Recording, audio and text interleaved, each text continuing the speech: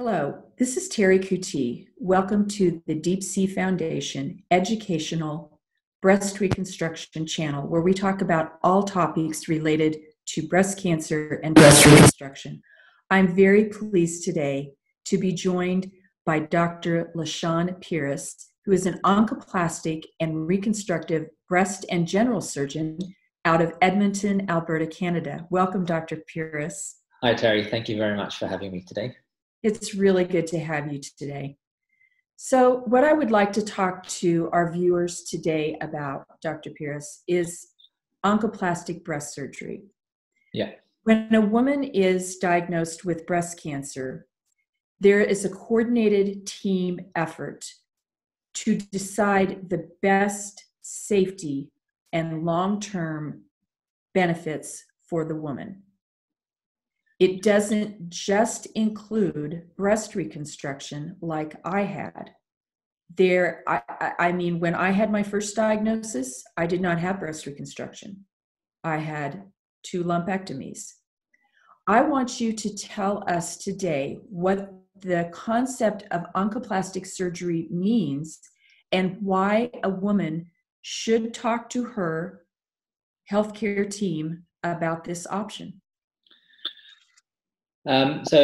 Again, thank you very much for taking the time to chat today. And when it probably would be best for me to describe this with a patient that maybe I would see in clinic. And if I see a patient for the first time with a brand new breast cancer diagnosis, I book out a significant amount of time. So I book out about 45 minutes to talk to her, because gone are the days where, as breast surgeons, we can walk into a room, tell a lady she's got breast cancer, and walk out 5 minutes later. Because clearly there are lots of implications of a diagnosis of breast cancer, from not only the surgery and choosing the right type of surgery, which we can talk about shortly, but also talking about other treatments, talking about implications on her family if she has a genetic breast cancer, talking about risk factors, and talking about complications from surgery and other treatments.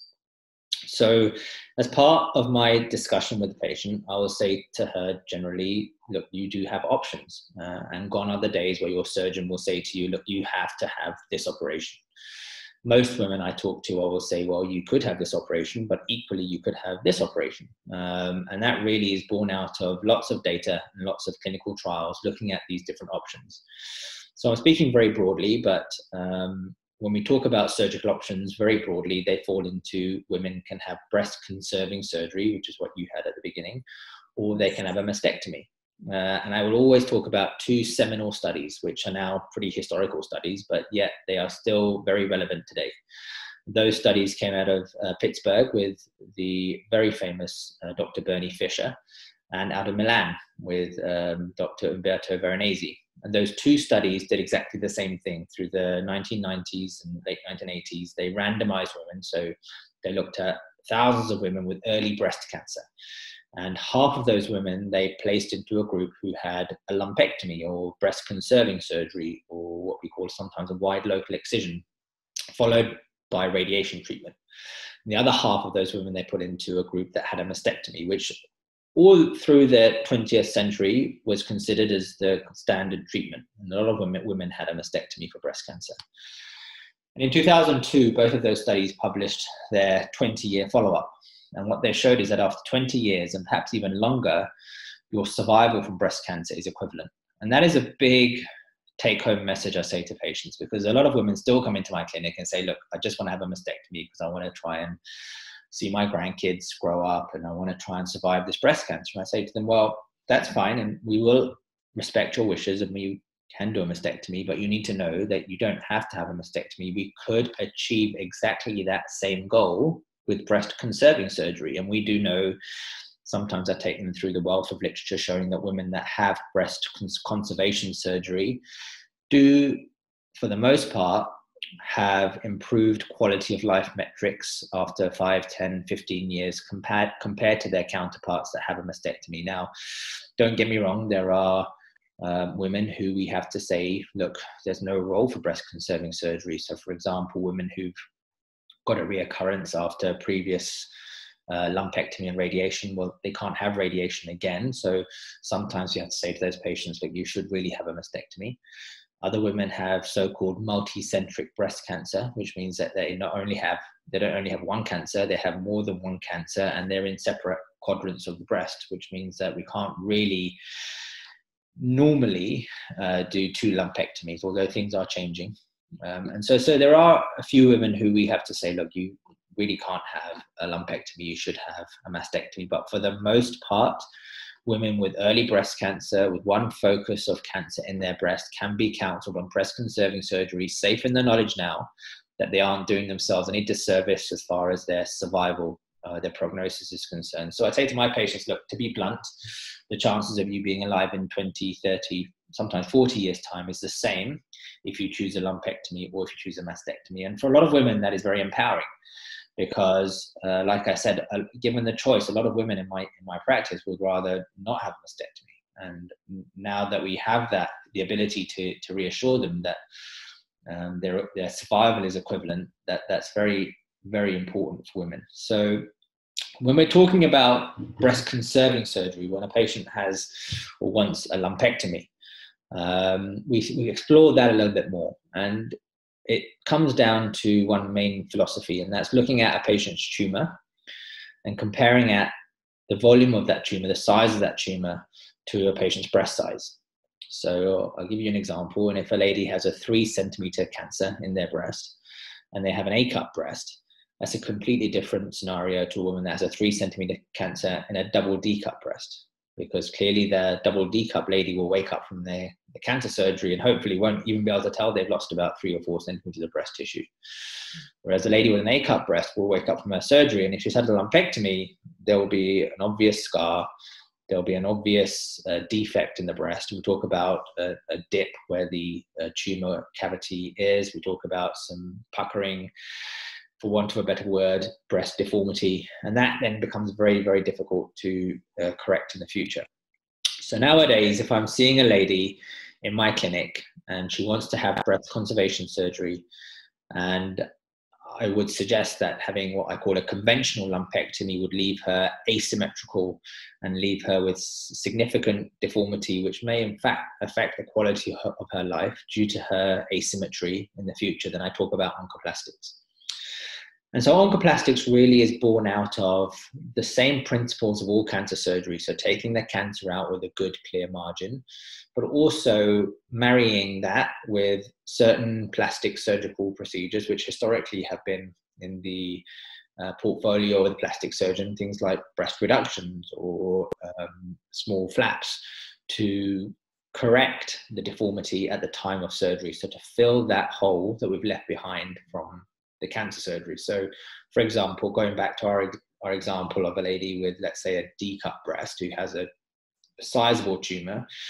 Now, she could have conventional lumpectomy surgery, but invariably, especially after radiation, she will shrink. And so her breast size will be smaller compared to her other side. So I would offer that lady a breast reduction where we kill 2 birds with 1 stone, and we essentially do the lumpectomy, get a clear margin, and then combine it with a reduction operation, not only on the cancer side, but also do a balancing or symmetrizing operation on the other side. And so I find that patients then wake up with essentially a breast reduction scar. So they don't have any unwieldy scars that will be obviously visible when they wear a bra or a swimsuit or a low-cut top in the future. They've got their symmetry preserved. And these are the patients that, in fact, I find are the most satisfied because, let's face it, no one wants to get breast cancer. No one ever makes this choice to go down this road of treatment. But especially for the women who struggled their lives with larger breasts, they have neck pain, they have back pain, and they've struggled with the sheer volume of their breasts. This really is a silver lining because now not only are they having their cancer treated, but they're also waking up and all of those symptoms from their large volume breasts have disappeared. So it really is a silver lining for some of these women because they wake up and all of a sudden their quality of life is significantly improved. And we're actually looking at these patients in a study in my practice. So we're doing a quality of life questionnaire study where I give these patients a quality of life questionnaire prior to their surgery, which looks at all facets. I think there's 4 different domains we're going to look at. We're looking at their physical well-being, so the neck pain, the shoulder pain. We're looking at their emotional well-being, we're looking at their psychological well-being and their sexual well-being. So there's 4 domains, both before surgery, and then I'll see them 3 months after and 9 months after surgery and repeat the questionnaire, hopefully aiming to show that these patients have a preserved quality of life despite the fact they've had this awful diagnosis and these difficult treatments. And sometimes, actually, paradoxically, we'll find that their quality of life actually improves after their surgery because they've relieved themselves of these musculoskeletal symptoms. You know, I have to tell you, Dr. Peiris, I almost felt like I was in my previous consult in 2002 with my lumpectomy, and fast forwarding to my second diagnosis in 2014, you gave such a good visual through your words about the aesthetic outcomes that women can expect. But here's my takeaway to wrap this conversation up. And I do thank you so much for helping us understand about oncoplastic surgery and why we should ask about it. Safe tumor resection is paramount. It's paramount to patient survival.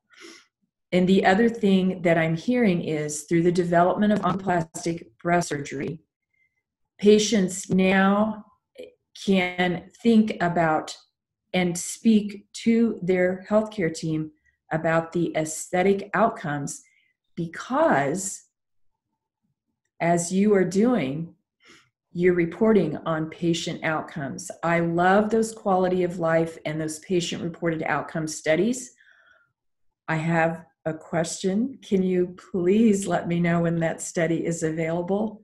Sure. I love patient reported outcomes, because what that's doing is asking us how we feel after this surgery. Thank you so much for joining us today. That's my pleasure, Terry, anytime. And thank you very much for all the work that you do in promoting awareness about options, because as a breast cancer surgeon these days, I think it is all about communication. And part of the reason I spend so much time with patients is because I think there are so many avenues and facets of patients' lives that we have to explore. And one of the rewarding things about my job is that every patient is different. So 2 patients may have the same or similar tumor or similar cancer, but they might choose completely different operations. So one of the things that I feel very humbled about in my day-to-day practice is being I get let into a little window of a patient's life that perhaps they wouldn't even share with their nearest and their dearest. And we get to explore what's important to them and what their wishes are and how they see some of their cancer treatments going. And I honestly do feel very lucky to be able to have that kind of special, for want of a better word, relationship with a patient. I find it very, very fulfilling. But thank you very much for everything that you do in keeping this going. Absolutely. Can I invite you back for another video soon? Yes, please do, anytime. I think we have more to discuss. Yeah. I'm going to put your contact information at the end of this video after it is produced. Please watch and like our videos and let us know, as patients, as plastic surgeons, as healthcare providers, let us know what other topics we can cover here at Deep Sea Foundation. Again, thanks to Dr. Peiris for joining us today from Edmonton, Alberta, Canada. Thank you very much, Terry.